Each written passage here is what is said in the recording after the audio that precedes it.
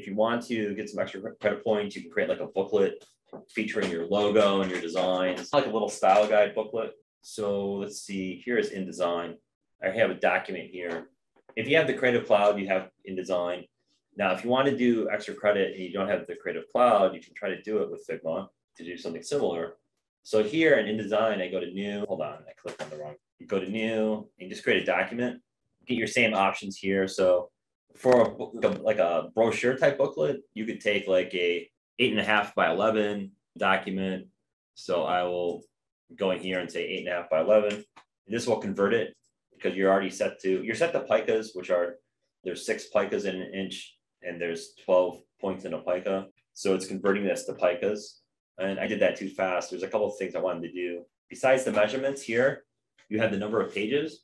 So if it's a book, we're just going to fold it in half, but we can also add columns. So we can say 4 columns, and then the gutter is the space in between, and then it gives it margins, and then let's make it landscape.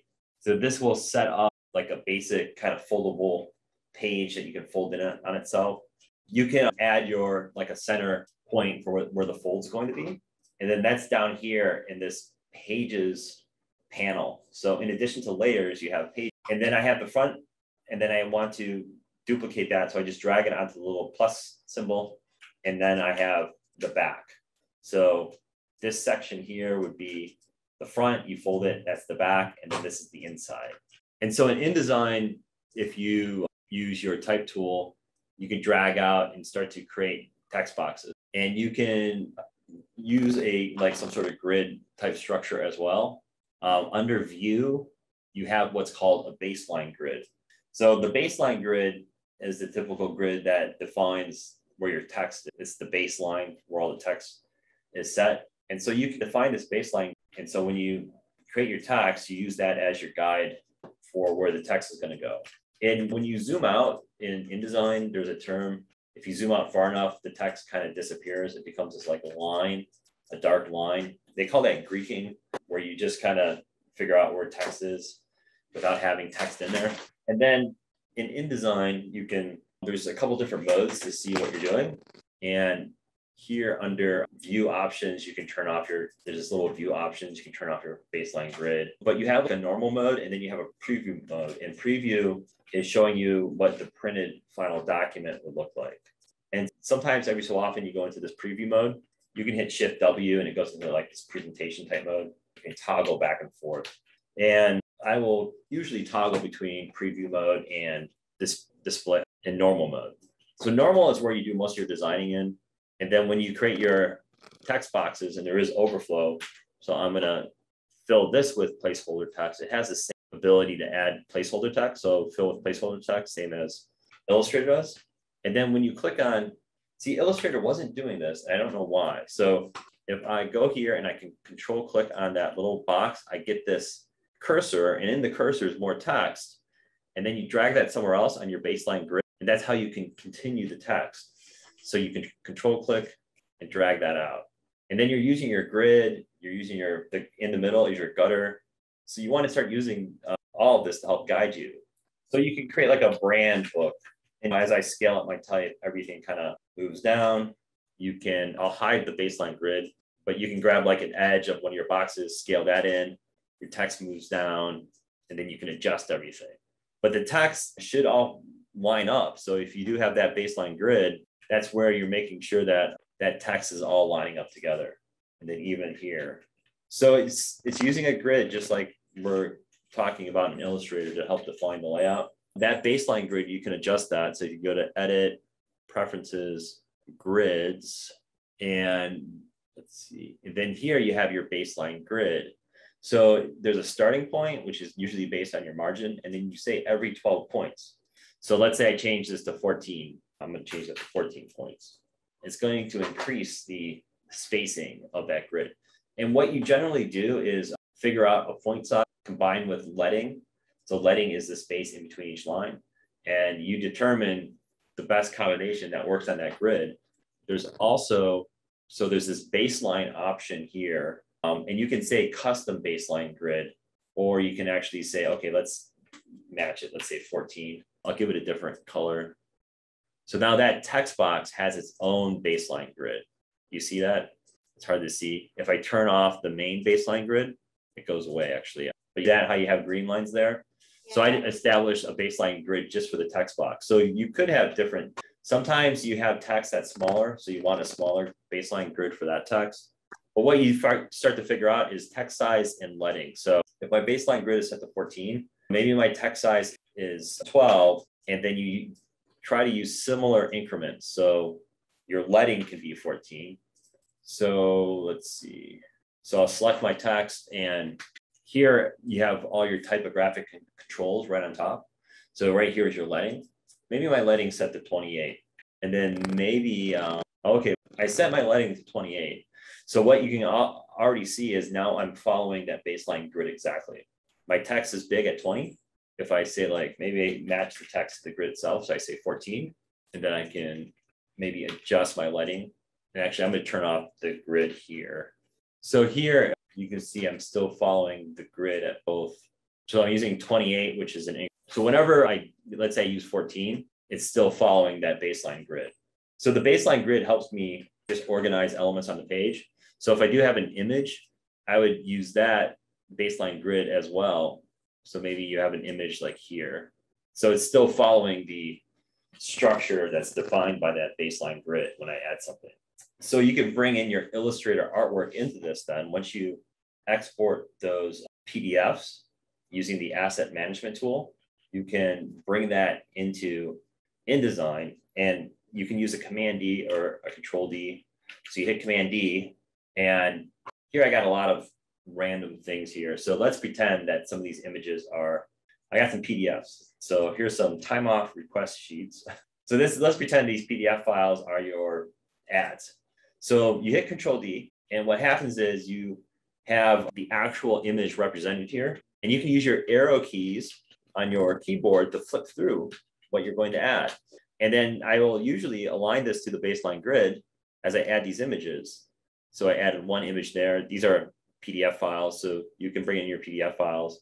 And then just using this grid to help align everything that I bring in. You can grab these items here, and under align, when you go to your options or object, let's see, where's here, you can go to align. So object and layout, it's in object and layout, you go to align. And there's these options here, and you have some options to distribute the spacing. And let's see something here. So you have this little align to box. You have align the margins. So if I select this now, you don't have, I wish you had align to column, but you don't. So if I hit align to margins, I hit center, it takes it in the center. But you can drag it over, and then you got a line representing that center point of your columns here. So I can drag these, and now they're right in the center. When you add like an image too, sometimes you want to add a caption down below. So that's where the baseline grid comes in handy. So I would just drag the text box here and add my caption, but it will probably be at a smaller point size. And now you can just align that to the baseline grid. Because if that caption aligns with other things, it's going to make a better composition. Like here, that you have your captions all aligning. So that's where that grid comes in handy. So everything has a grid. So the idea with design too is there's always an underlying grid that's there. You just, if you don't utilize it, you're not going to really be aware of it. But everything has a grid, and most of the time you're designing to the grid itself. So that's what you think about as you create these compositions, is what is the grid structure and how can you align things in that grid structure. So it's good to create these grids. So I always create grids. In InDesign, you have the baseline grid. In Illustrator, you can customize it with the dividing the grid option under paths in your object menu. Make sure I got that right. Yeah, here, path, divide, split in the grid. So you can create these grids, and I would recommend it as you work. Turn them into guides and let that help you think about the structure and the composition of the images and typography that you have laid out in each of the individual ads. So any questions about that? Yeah, if you want to do a little book, you can go through these steps to create this little book. And when you print this, you can literally fold it in half, and you almost have this little brochure reference on the logo and the styles that you're using for the logo. But you want to include like the logo, the 4 ads, the color palette, the name of the fictitious business, maybe text describing each of the ads, what the ads are, using captions, just like I have. Create like a nice detailed document that would help somebody who may be working for your company where this fictitious logo is being used, and then they have a good understanding of how to use the logo going forward. That's the real objective of some sort of style guide, is to assure that when new designers or when new employees come up on board, or when the brand evolves, that people understand the proper way to utilize all the assets to ensure consistency in the project. So that consistency is what helps establish the brand. If there's no branding guidelines and you're randomly just creating stuff, then that brand is probably going to not have as much bandwidth in terms of reaching an audience. It's just, there's too many different elements, people don't connect with it. But if you start to use these different techniques, especially with grids and style guides and using assets repeatedly the same way, then you help develop the brand so much better. So these are important things to think about as you're designing. It's not random, it's really a really measured kind of approach to constructing the final layout. I have one question. I don't know if it's going to make much sense, but you know how you set up the pages where you can select the number of columns that you want, and you have the center line, which would basically be where you fold your book once you print it out. Is there any setting in there that you could do like the first page as the cover, or would you just use the first page, number 1, as your cover, and then put an image on the top if you wanted a nice cover with an image and some title or something? Yeah, so this is actually set up with facing pages. So if this was sent to a printer and you're printing out individual pages and it was going to be bound and not folded, yeah, this first page here would be your cover. So technically this would be your cover. And then the outer cover, yeah, okay, I was thinking the inside cover. Okay. And then these are the folds. So you fold it open, that's from page to page. So this is using called facing pages. So the idea behind facing pages is the pages that are set up two up are your spreads. So you have these spreads. Then your cover is an individual page.